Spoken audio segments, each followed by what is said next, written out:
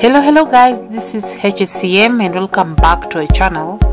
First and foremost, I would like to thank you guys very much for the support that you are giving us. Thank you for watching our videos, thank you for subscribing, and please, I want to implore you guys, if you are watching and you liked our videos, please do subscribe, watch and subscribe to our channel.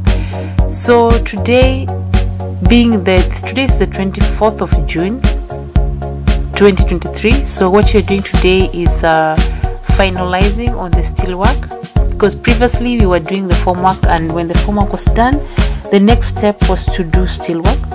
And one of the challenges that we got when doing the steelwork is that the first person that we contracted to do this job kind of just disappeared after working for a day or two.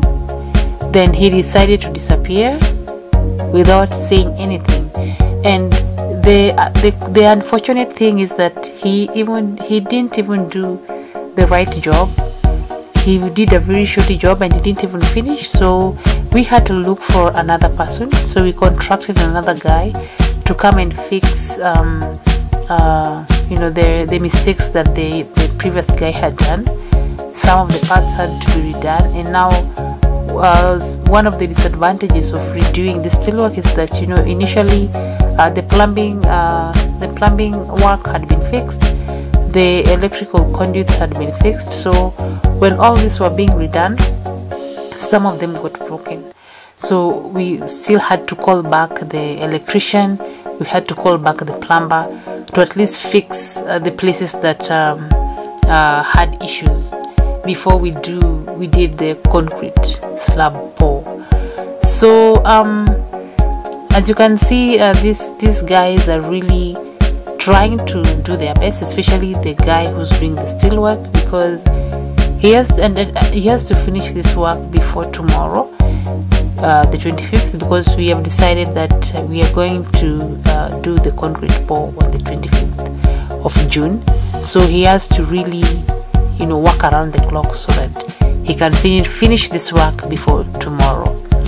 And I really feel for him, because he is really trying and he has to complete the job because we are really running out of time. So one of the things that we did, because when we were pouring the concrete slab of the ground floor, we ran out of water, and the guys who are mixing the concrete had to wait for like 2 hours before resuming work. And we really wasted a lot of time. So this time around we decided that we are going to do a temporary water tank, so that at least we can have enough reservoir, so that when they come, they'll have enough water to do their mixing. So even the piped water that is here, the last time it didn't have enough pressure to match the speed of the guys who are doing the mortar mix. So this time around we have enough water. It's going to be enough. The only issue is that when they started the work, the guys who are doing the mortar mix, they were using buckets to draw water from the reservoir, but it was taking a lot of time, because now they had to sometimes stop the motor. So what we did is we had to get a pump, so the pump is pumping water straight to where they are, so they don't have to go back and forth when mixing their mortar. And the most fascinating thing I've seen is how well coordinated these guys are, because there are people whose job are just on the cement, there are guys who are just on water, there are people who are on the ballast, there are people who are on the gray sand, and there are people the gray sand or the rock sand, and there are people who are at the river sand. So I don't know how they do it, because I'm not sure what quantities or what ratios they're mixing, but to some extent they really understand whatever they're doing. And they really coordinate this process. You just see water getting in, you see sand going in, you see cement going in, you see the ballast, you see, you know, all these things are going in, and they mix them, and you don't know, and at some point you just see them, like everyone has stopped, you know, putting stuff in the mixer. So they've done this for a long time, and they really understand what they're doing. And of course, when it's a really very big project, all these things are automated, because you can't be doing this manually the way they're doing and expect to finish on time. You have to automate this process. But of course, in most developed countries, even small projects are automated. But since we are in Kenya, we're still developing, these are the guys that sometimes we have to use. And also, since they've mastered their craft, you know, we have to give them jobs, and they also have to do these jobs and earn a living from them. So we hope that we are going to be done in the next 7 to 8 hours, because even the other one almost took around 7 to 8 hours. But the challenge here is that you know, they're going like upwards, so getting the motor up there, in as much as they're using the pulley system of getting the motor from the ground up, going up, it's still manual, and it's still a lot of work. So let's hope that in the next 8 hours or 7 hours, they'll be able to finish this project.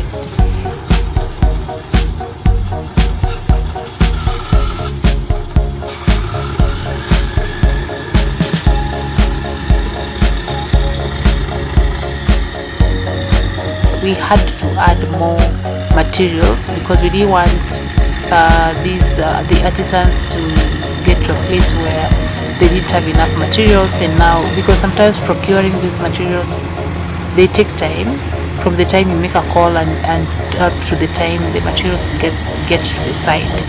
It really takes a lot of time. That's why now we had to really plan and get them all the materials they needed. Artisans have everything that they need. They have the water, they have all the raw materials that they require, so that should not be a problem.